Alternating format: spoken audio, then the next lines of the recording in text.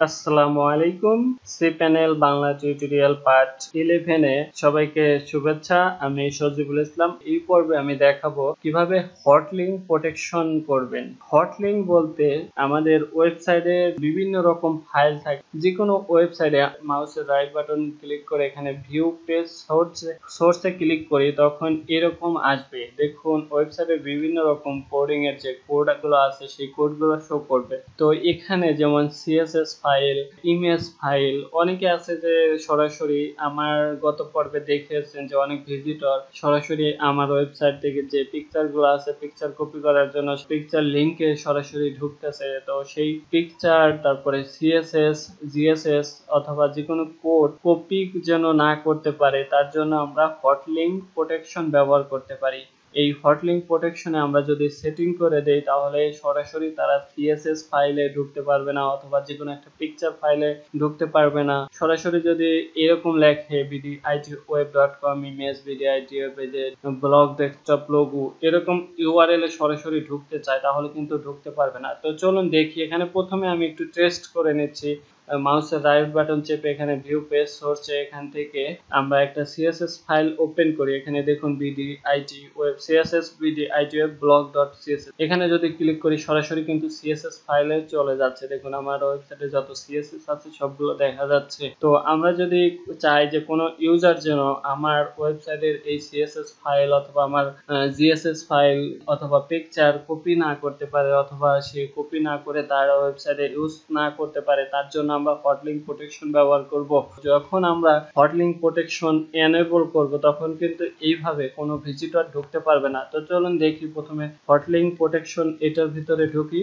এখানে প্রথমে এনেবল করতে হবে। প্রথমে লেখা আছে হটলিংক প্রোটেকশন ইজ কারেন্টলি ডিজেবল, এটা ডিজেবল আছে, এনেবল করতে হবে। তো এনেবল করার জন্য জাস্ট এখানে এনেবল বাটনে ক্লিক করলাম। আমার এই cPanel এ যেহেতু অনেকগুলো ডোমেইন অ্যাড করা আছে এর জন্য আমি এখান থেকে এই ডোমেইন গুলো করতেছি। আমি সবগুলো ডোমেইনে অ্যাড করতেছি না, আমি জাস্ট viditweb এর যে ডোমেইনটা আছে সেই ডোমেইনটা আমি হটলিংক প্রোটেকশন এনেবল করলাম। দেখুন এখানে আমি কিন্তু হটলিংক প্রোটেকশন এনেবল করছি, যেখানে হটলিংক প্রোটেকশন ইজ কারেন্টলি এনেবল। তো এখানে কনফিগার হটলিংক প্রোটেকশন। আপনার একটি cPanel এ অনেকগুলো ডোমেইন থাকতে পারে। সেম আমার একটি cPanel এ অনেকগুলো ডোমেইন অ্যাড করা আছে, এখানে সবগুলো ডোমেইন শো করতেছে।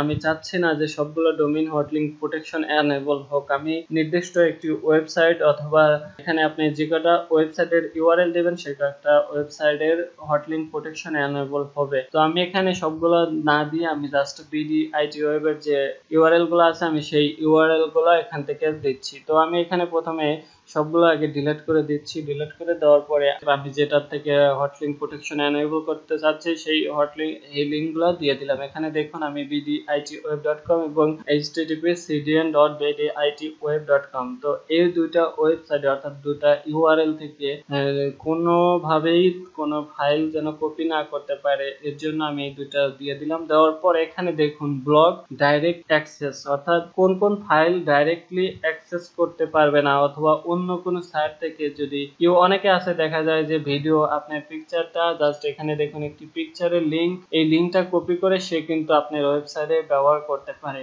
এই ফাইলটা কিন্তু আপনার ওয়েবসাইটে থাকবে অথচ সে ইউজ করছে তার ওয়েবসাইটে। তাতে কি হবে, আপনার যখন কোনো ভিজিটর তার ওয়েবসাইটে ঢুকবে ইমেজটা কিন্তু আপনার ওয়েবসাইট থেকে লোড হবে, অর্থাৎ আপনার ব্যান্ডউইথ খরচ হবে। সেই জন্য আপনার ওয়েবসাইটের ইমেজ কপি অথবা অন্য কেউ যেন ব্যবহার না করতে পারে এর জন্য আপনি হটলিংক প্রোটেকশন ব্যবহার করতে পারেন। তো এখানে হটলিংক প্রোটেকশনের যে URL আছে সেই URLটা দেওয়ার পরে এখানে কি কি ফাইল আপনি হটলিংক প্রোটেকশনে রাখবেন তো সেই ফাইলগুলোর এক্সটেনশন দিয়ে দিবেন। এখানে দেখুন GPG, JPEG, তারপরে GIF.ping। এখানে জাস্ট আপনি যে ফাইলগুলো অ্যাক্সেস করতে দিবেন না সেই ফাইলগুলোর এক্সটেনশন এখানে দিয়ে দিবেন। যেমন CSS, এখানে কিন্তু ডট দেওয়ার প্রয়োজন নাই, জাস্ট কমা দিয়া GSS। আপনার ফাইলের যে এক্সটেনশন এক্সটেনশন আছে সেই ফাইলের এক্সটেনশনগুলো এখানে দিয়ে দিবেন। দেওয়ার পর এখানে আপনি চাইলে কোনো ভিজিটর যদি এইভাবে যে দেখুন এইভাবে যখন ঢুকতে চাইবে তখন রিডাইরেক্ট করে তাকে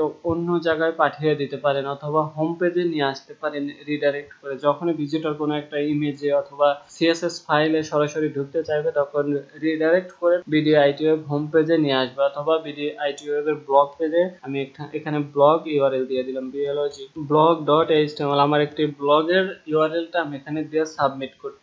তো দেখুন আমাদের হটলিঙ্ক প্রোটেকশন সেটিং হয়ে গেছে। এখানে হটলিঙ্ক প্রোটেকশন এনেবল অ্যালাউ রেফারেন্স অর্থাৎ ওয়েবসাইটগুলোতে হটলিঙ্ক প্রোটেকশন এনেবল হয়েছে সেগুলো শো করতেছে। এখানে প্রোটেক্টেড এক্সটেনশন অর্থাৎ এই এক্সটেনশনে সরাসরি কোনো ভিজিটর ঢুকতে পারবে না। তো চলুন এবার টেস্ট করে দেখি। এতক্ষণ কিন্তু আমরা এই CSS এরকম ভাবে সরাসরি URL এ ঢোকার সাথে সাথে CSS ফাইল শো করছে। তো আমরা যদি এই পেজটা এখন আবার রিফ্রেশ করি তাহলে দেখুন কি হয়। আমি পেজটা রিফ্রেশ করছি।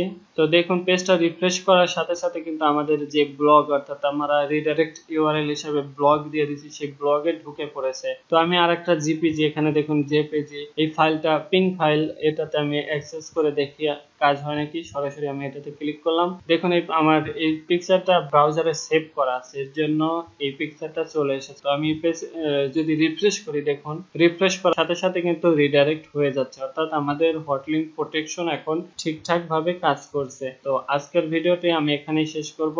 যদি ভিডিওটি ভালো লেগে থাকে তাহলে ভিডিওটিতে একটি লাইক করবেন আর আমার চ্যানেলটি সাবস্ক্রাইব করেন cPanel এর সকল টিউটোরিয়াল দেখার জন্য। জাস্ট এখান থেকে প্লে লিস্টে আসার পরে এখানে দেখুন cPanel বাংলা টিউটোরিয়াল। আমি cPanel এর A to Z টিউটোরিয়াল ছাড়বো। তো আপনারা cPanel এর সকল টিউটোরিয়াল গুলো আমার ইউটিউব চ্যানেলের প্লে লিস্ট থেকে দেখতে পারবেন। তো সবাই ভালো থাকবেন। আজকের মতো এখানে বিদায়। আল্লাহ হাফেজ।